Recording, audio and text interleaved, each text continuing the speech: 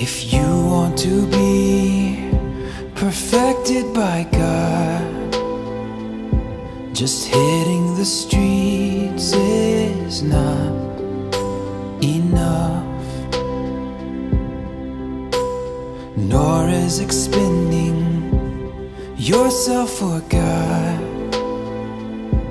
You must possess much to be perfected by God.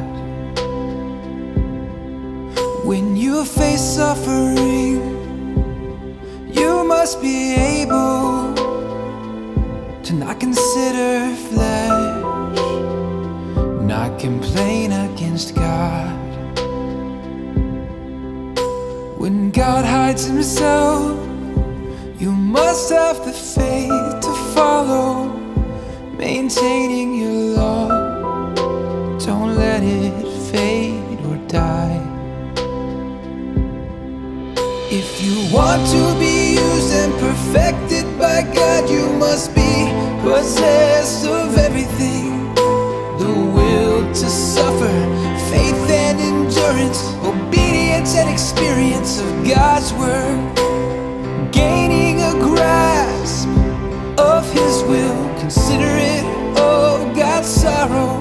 Each refinement that you experience requires your faith and love. No matter what God does, you must accept his design.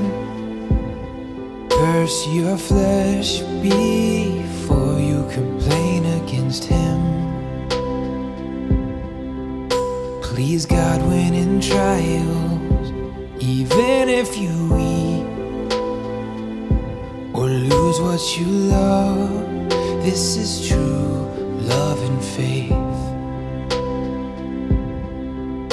No matter your stature, you must possess true faith, the will to suffer and to forsake the flesh. You should be willing to endure pain and loss to satisfy the will of God. You must have a heart to feel regret that you weren't able to satisfy God in the past. Nothing can be lacking, so God can perfect you. If you lack these things, you cannot be perfected.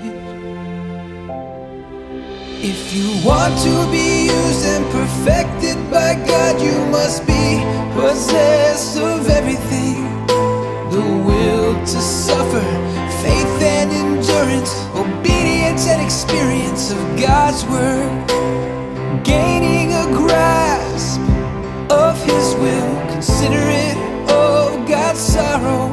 Each refinement that you experience requires your faith